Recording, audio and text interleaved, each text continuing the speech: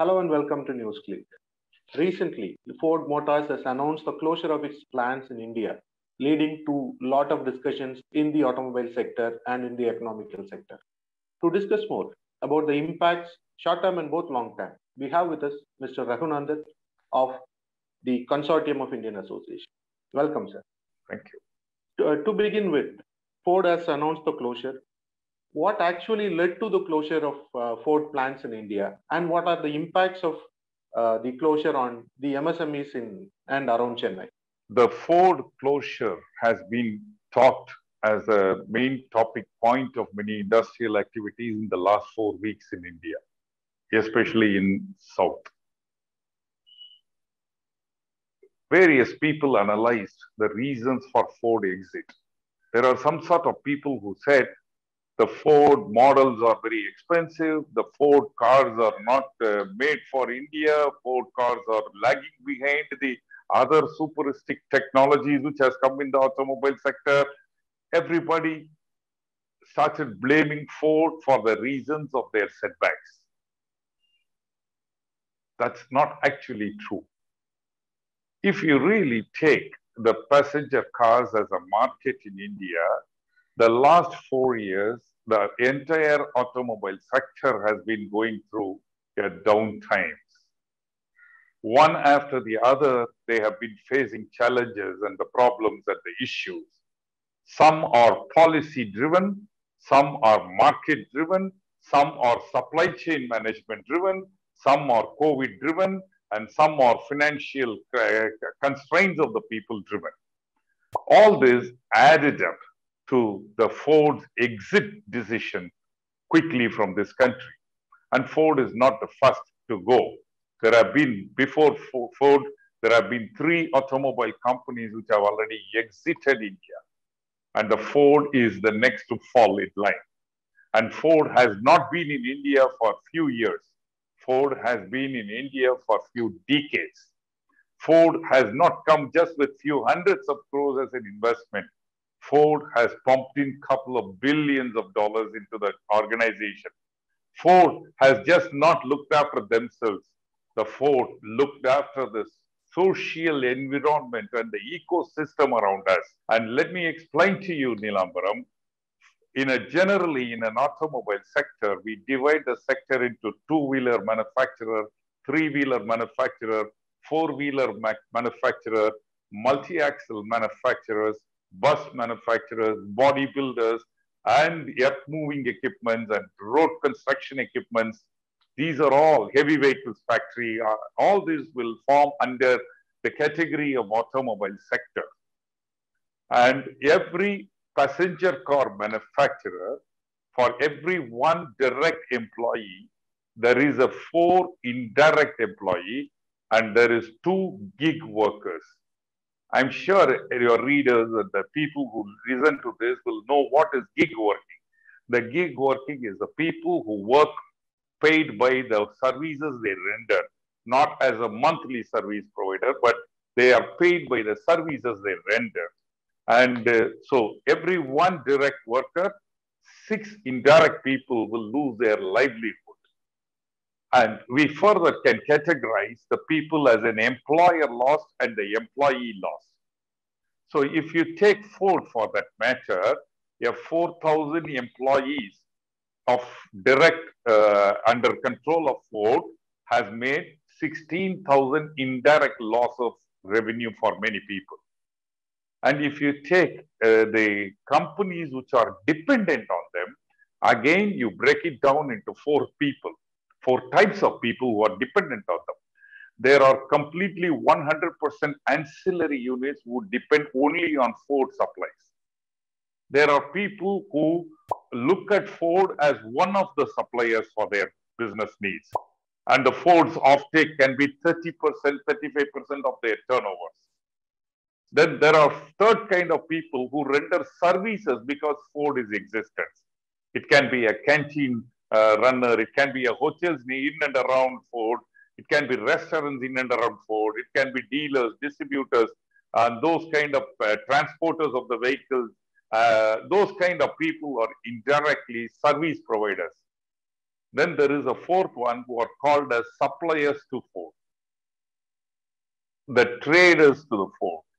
So if you take these four types of categories, the first type of category, which is largely belonging to micro entrepreneurs, they are the worst hit because of the Ford's exit.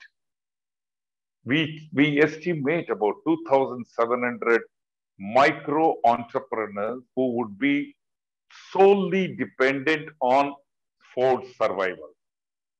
Now, they have lost their bread and butter.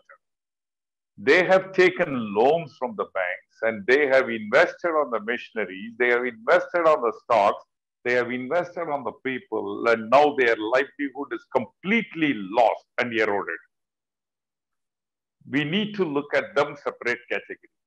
Then the second category of people where the Ford is only 1/3 turnover giver. Then what happens if the turnover comes down by 1/3? Already the COVID has destroyed their market shares. And then the whole organization will get into red. They may not get into closure, but then it is an amber sign, quickly move into the red sign for their survival. The traders obviously will have to migrate themselves from the location where they are nearer to Ford for their survival or look at other opportunities for them to survive. So the impact of the Ford in a very broad guidelines is about 16,000 people losing their livelihood and about 4,000 enterprises losing their survivals. This is the impact of just one company.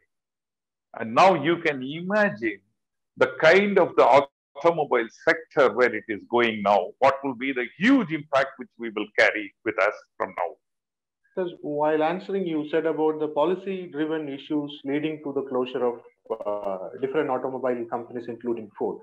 With everybody talking about the electric vehicles and the government's thinking about the options of bringing in investments, will it end with Ford, or will other companies also join Ford in closing down their plants in India? Excellent question, Nilambro. This is exactly where the concern lies. What have we done to save the auto sector from its fall? Just go back for 4 years and see yourself. First, the government of India announced the rule of the Mark IV vehicles to come. They came very suddenly and said from March, Mark IV only will be allowed. Then what happened at that time was those vehicles which were produced as Mark III were stuck in the market. There were no buyers. Then came the Mark VI only will be allowed.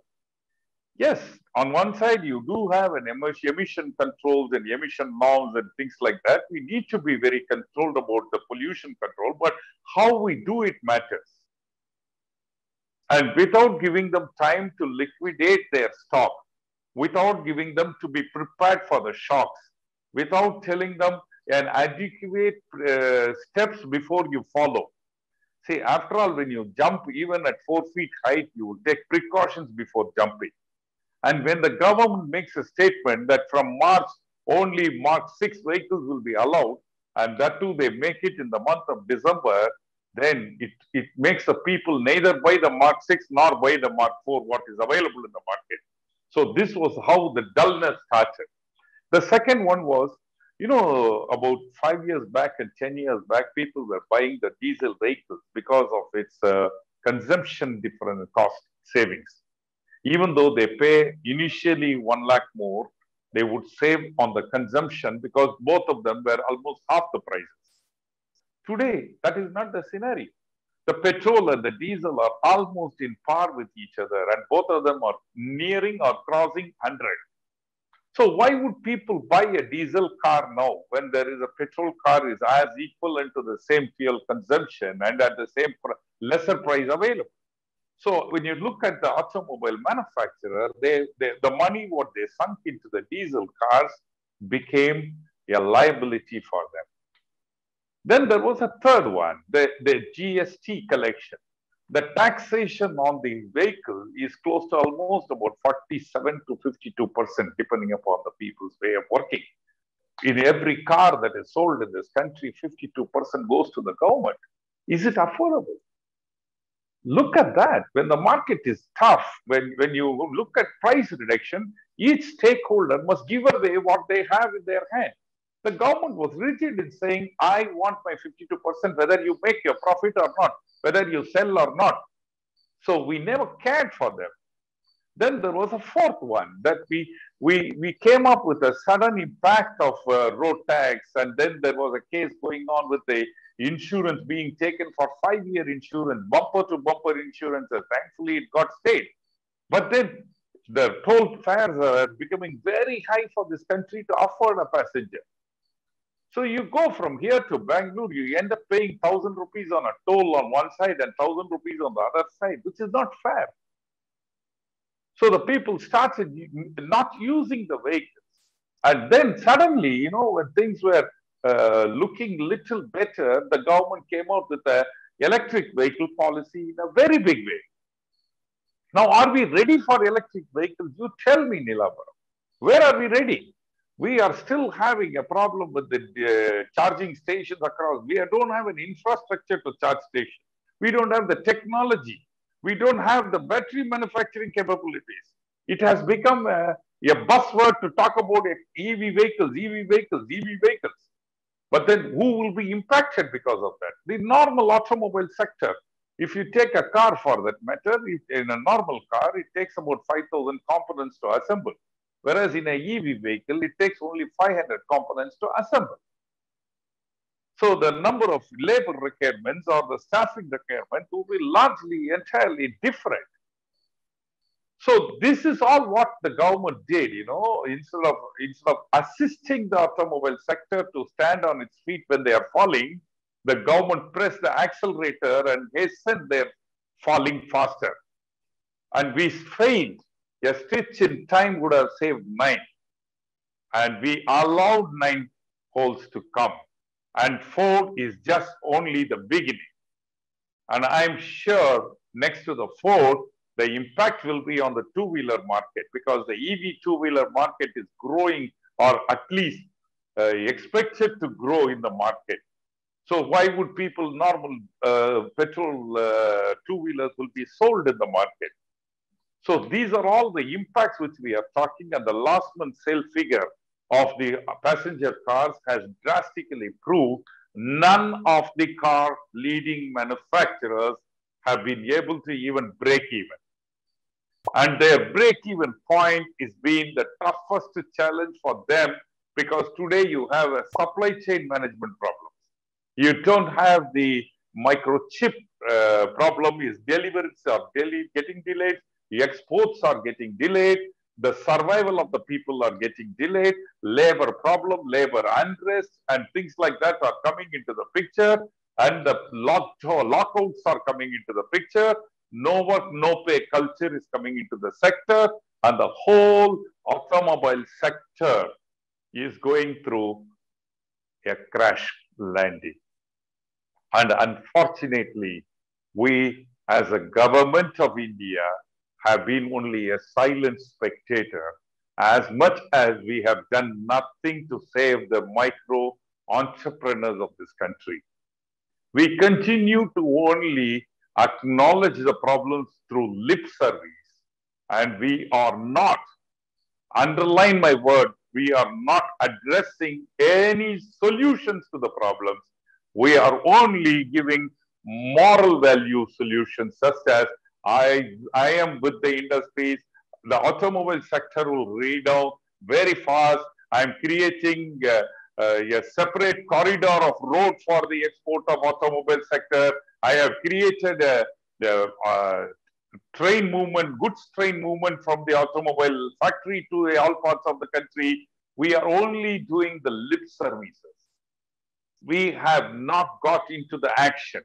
Look at the entrepreneurs who have lost their livelihood from the Ford's action.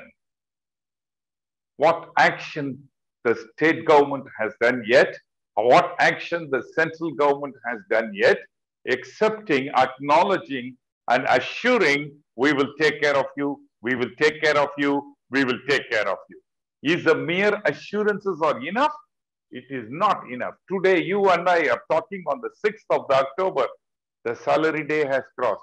EMI has come into the picture. 30th September is half yearly over.